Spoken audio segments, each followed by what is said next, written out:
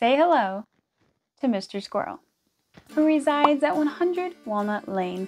He may look familiar to you if you were with me for our adventures last November. You remember the one where we matched wits with walnuts, and in the end, Mr. Squirrel definitely had the last laugh. If you happen to miss that fun adventure, I will be sure to link that video here and in the description box below if you want to check out the replay. Well, today, to kick off the start of the autumn season, I thought we could write a letter to Mr. Squirrel, but make the whole thing decidedly autumn themed, and then take said letter and deliver it to Mr. Squirrel's mailbox. Yeah, we're making him a mailbox. He's gotta have somewhere to put his letters. And with said letter, we are also going to deliver him a few walnuts. They are his favorite. So, if you like pen pals, autumn, and squirrels, stick around. My name is Bethany, and this is Joyful Habits.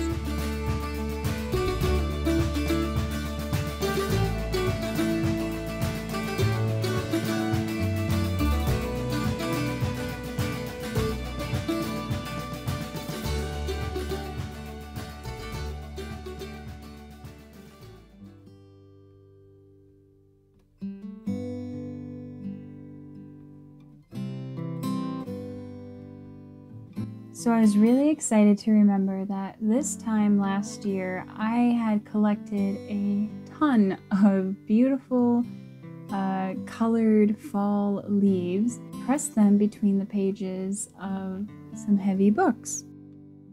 I could not, however, remember which books those were, so I had to go through almost every single book I own.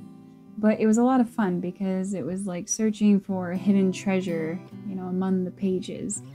Anyway, I found all of my leaves, and yeah, I think we have plenty. As you can see, I went a little crazy last year, but I don't think there's any such thing as too many autumn leaves. So yeah, I'm happy.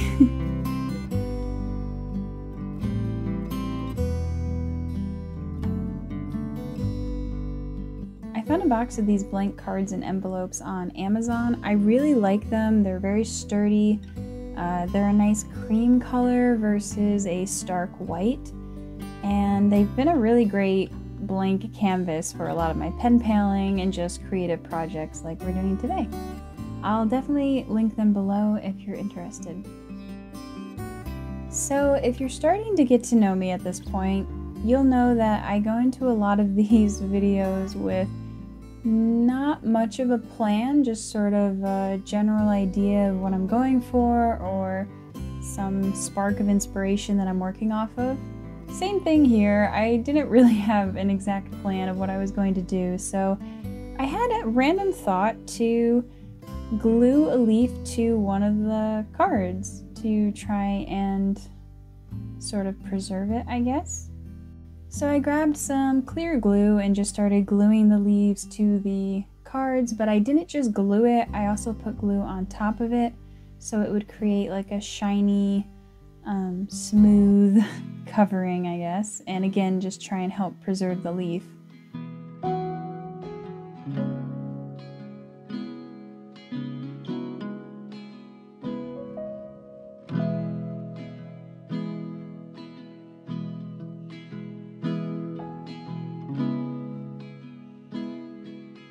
After a while, I thought it might be a little bit easier to just dip the leaf in the glue, and actually that worked really well. It gave it a more thick and even coating, and then I kind of just ruined it by brushing it anyway, but it still turned out better, I think.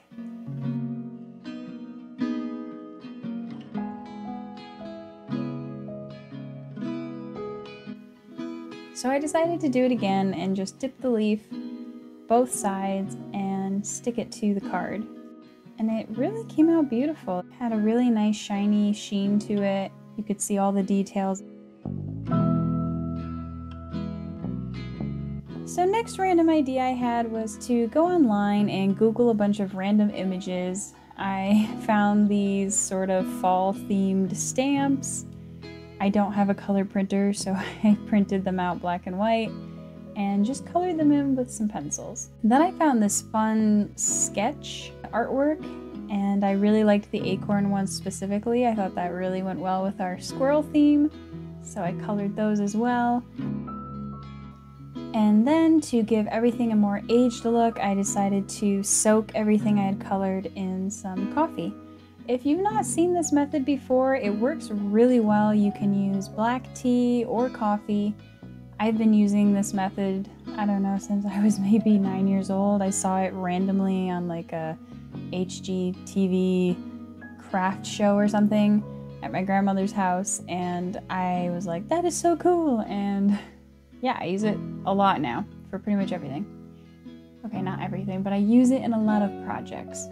If you saw my Christmas video from a few years ago when I was making my Christmas bucket list, I also stained that with coffee, and I mentioned this in that video as well, but one of the things I really like about staining the paper with coffee or black tea, not only does it give it an aged look, but it tends to, I don't know, like blend the coloring or make it look a little more like a deep, vibrant color. I'm not really sure, but it just really makes the whole thing look really nice. It looks less like you just kind of colored it with pencils and more like artwork or something, or like you put a lot more effort into it. I'm not really sure how to explain it, so yeah, give it a try. You'll see what I mean. So I then decided to decorate the envelope, and I just kind of drew a little vine around the edges, front and back, and then using, you know, orange and yellow and brown pencils, made little leaves along the vine. And then I was trying to decide how I was going to address the envelope, and I decided instead of just writing the address on the envelope, I would tear some of my coffee stained paper, glue that to the envelope, and then write the address on that.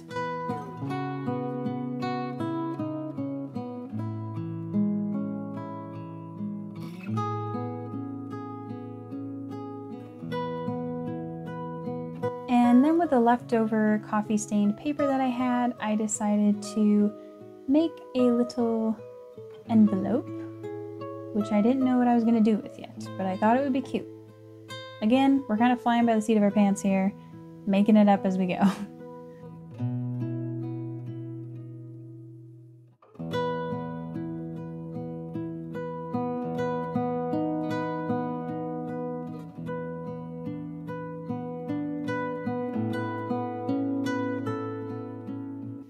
Now, once I had my cute little envelope, I was trying to decide how I wanted to decorate it.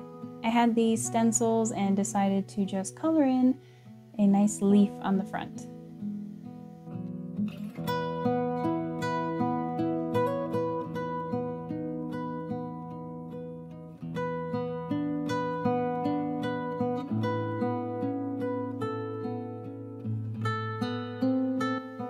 So I kind of liked the idea of making a little mini envelope, and so I cut out a little bit of the newspaper article that I had printed out and stained with coffee and decided to make a really tiny envelope.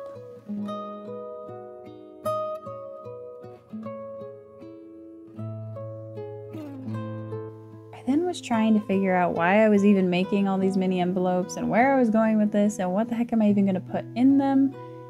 I had the random idea to use this leaf stamp to stamp leaves and then put like leaf confetti in the envelope, but that didn't really work out, or it was kind of just taking way too long, so yeah, I decided to kind of bail on that idea.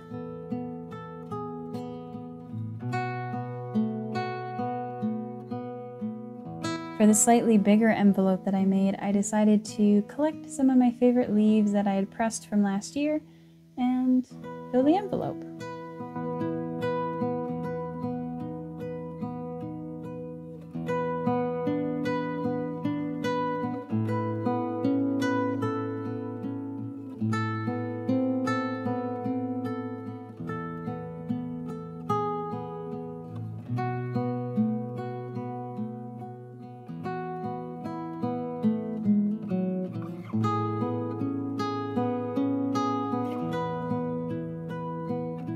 And then to seal the envelope, I decided to tape a leaf on the outside, which I really liked how that looked.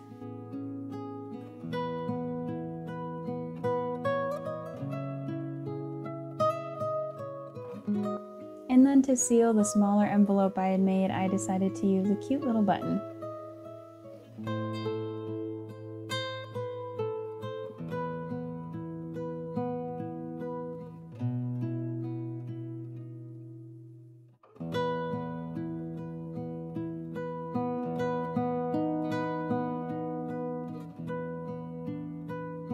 So here's all the artwork that I had printed out and colored and stained with coffee. And yeah, I'm not sure if you can tell with the camera, but they really they look nice after you stain them with the coffee. It really just kind of blends the colors all together, and yeah, I like it.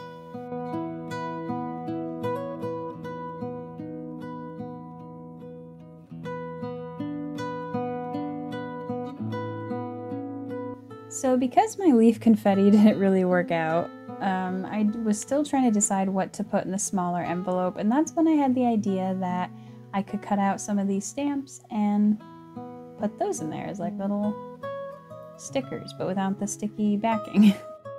I mean, if you have glue, you can pretty much turn anything into a sticker.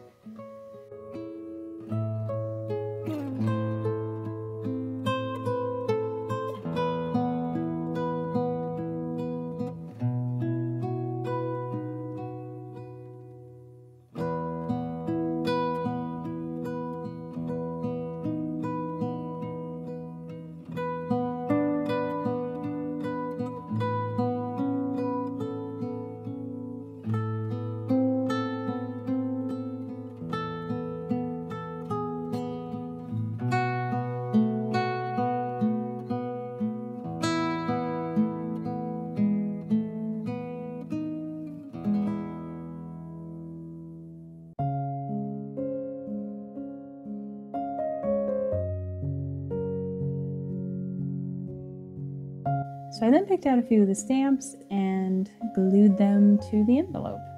I liked the look of having 3 instead of just 1.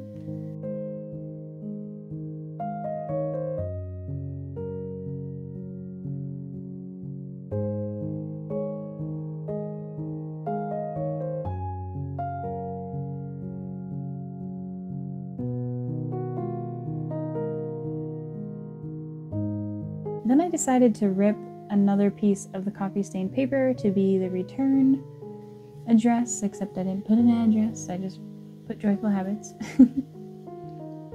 And now to address the letter to Mr. Squirrel at 100 Walnut Lane in Nutville.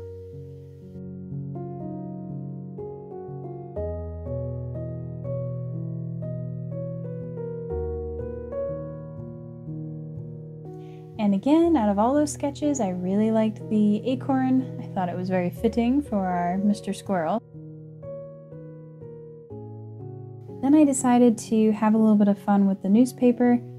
I cut out a smaller piece of it and decided to name it the Nutville Gazette.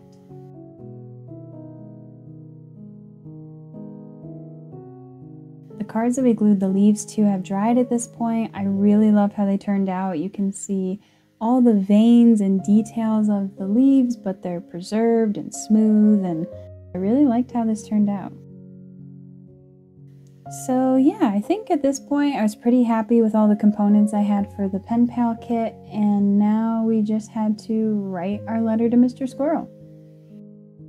Dear Mr. Squirrel, how are you? I hope this letter finds you well. Did you receive my last package of walnuts? I know they are your favorite. Enclosed, you will find a sketch I thought you would love to add to your art gallery, as well as a newspaper clipping from the Nutville Gazette. I thought the article on the acorn stock market would interest you. Hope to hear from you soon. Joyful Habits.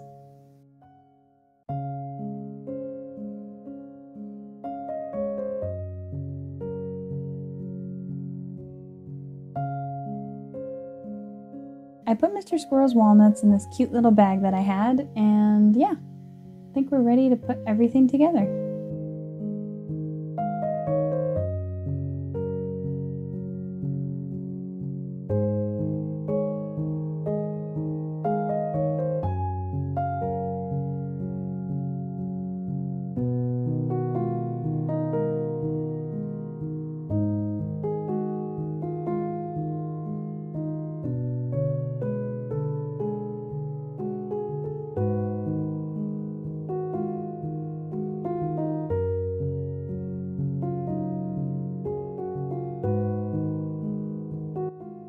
So I found these really nice melting wax beads for a wax seal, and they're a really beautiful deep brown color. And I also found this really nice wax seal stamp that is the shape of a leaf. And I thought all of that went really well with our autumn theme, both the color of the wax and the stamp.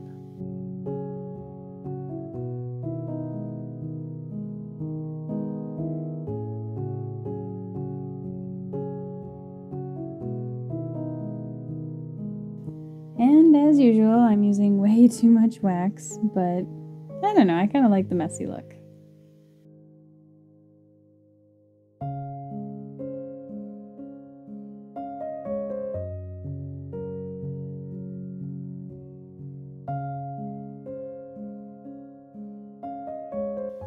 And there we have Mr. Squirrel's letter.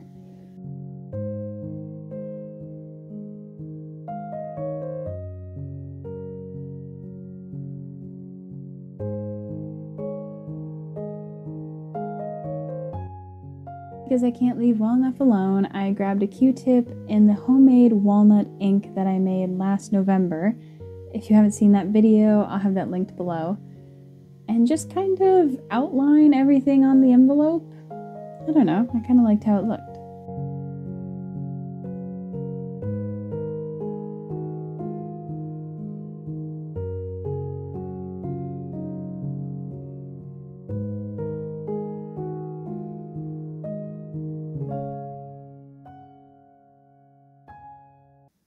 Want to hear a secret? This mug has nothing in it. I do not trust myself to put steaming hot liquid in this thing because my hands do not appreciate being left out of the conversation. I talk with my hands a lot. My hands are constantly all over the place as I'm talking, and if my hands were holding something with steaming hot liquid, somebody would get burned. And it wouldn't be Mr. Squirrel. It would be me. I'd be the one who would get burned. So, scalding hot tea, out of the question. I did think about just not holding anything, but turns out when you have nothing in your hands and you're talking to a camera alone by yourself in a room, it kind of feels awkward. And let's be honest, this mug has a squirrel on it, so I couldn't not have it in this video. Gotta keep to that theme. So yeah, the final decision was hold mug with nothing in it. Look at our letter, we made a letter, we wrote a letter. I just wrote a letter. I just wrote a letter. I know who it's from. So yeah, we wrote a letter to our pen pal, Mr. Squirrel. I love the seal. If you are interested in that, check out the description box below because I've linked this and everything else you see in the video in the description box so that you too can write the squirrel in your life. So that you too can spoil the squirrel in your life with a wax seal on their letter. But yeah, super excited. So we're gonna go put this in his mailbox and see if we can get some footage of him checking the mail. So real quick, we can't put Mr. Squirrel's letter in his mailbox if he doesn't have a mailbox. So I grabbed an old cardboard box that I had lying around, cut it into this kind of random shape that I hope would fold together nicely. I hot glued it all together, painted it white, and then I cut some smaller pieces of cardboard and painted that red and then hot glued that to the cardboard box. And then I wrote Mr. Squirrel and his address on the side, and voila, we have a mailbox for Mr. Squirrel.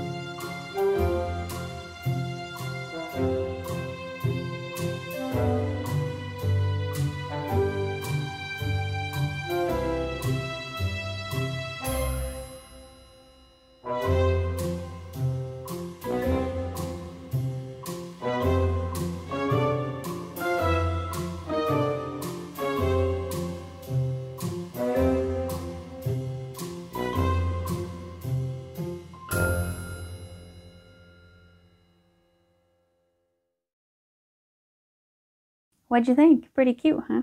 He's so cute. We got footage of Mr. Squirrel. I was really nervous that I was going to get absolutely no footage of Mr. Squirrel, and then this whole video would kind of be like, "Rah." I hope you guys have had fun pen paling with me today, and maybe this will inspire you to write a letter to the squirrel in your life. Or not. I mean, you don't have to be a crazy squirrel person, but it's kind of fun. Anyway, I'm gonna head out. Stay tuned for more fall content coming soon. And with that being said, my name is Bethany. This is Joyful Habits, where we daydream and add a touch of whimsy to the ordinary. I'll see you all very soon, and until then, keep smiling. Bye, friends.